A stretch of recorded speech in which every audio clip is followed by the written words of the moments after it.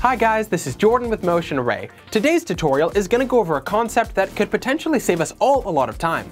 If you're working in After Effects, there's the possibility that you might need to send your project file to somebody else. Maybe they just want to take an in-depth look at your work. Or maybe they want to take a crack at a different type of edit themselves. Or maybe you just want to move your project from one computer to another. Either way, if you just give somebody your project file, when they open it up, they don't have any of the footage or elements that you've been working with. It can really save you a lot of time if you just tell After Effects to compile all of the different elements that you're working with and put them into a neat package. Yes, you can actually do that. The two processes that we're going to be looking at are called reducing and collecting. And here's how you do it. The first step is to open up your After Effects file that you want to send to someone. Now, depending on how big your project is and how many pieces that there are to it, you might end up sending a lot of data to whoever's going to be using this project next. So the first step is to limit how big that file is going to be by getting rid of unnecessary elements. This process is called reducing. To reduce your project, select the topmost composition. What we mean by that is if you have multiple compositions, it's the composition in which everything else sits inside of. For me, it's this full laptop layer. And once it's highlighted, go to File, Dependencies, then Reduce Project. Next, you should get a message like this.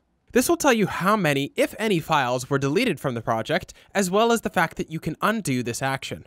The process will basically remove anything that's not actually being used by your composition. This does not include things that are just hidden from view, just things that are actually not found at all within the project and are simply sitting in the project window. This will delete your files from within the project, so if you're on the fence about whether or not you want to use that particular element that you haven't used yet, my suggestion would be to find an out-of-the-way place very early on in your composition and place it down and hide it from view. That way it's in the project, but it's not influencing your project. Now with your project reduced, you can go on to step 2, which is getting your After Effects files all together in one place. We're going to be telling After Effects to put them into one folder for us so that we can send it off to whoever needs it. This process is called collection. To collect your files, go to File, Dependencies, Collect Files. Next, you should get a message prompting you to save your project. What you should see next is the Collect Files window. This will give you a few different options in order to distinguish what will be collected. Under the first tab here, called Collect Source Files, you have a few options. But the most likely option, because we just reduced our files to only include items that are used, is to just select All. I'd also suggest that you select Reveal Collected Project in Explorer when finished. This will help to ensure that if you save it deep within your computer files, it'll pop up immediately and you'll have direct access to it when it's done collecting, so you can just send it off. And then finally, here at the bottom, you have a readout of the number of files that will be collected, their total size, and how many effects are being used in your project. So when you press Collect, you'll then be asked to give a location for where these files will be collected to. Here you can name the file folder.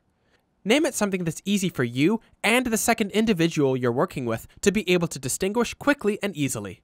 And when all is said and done, your folder should look something like this.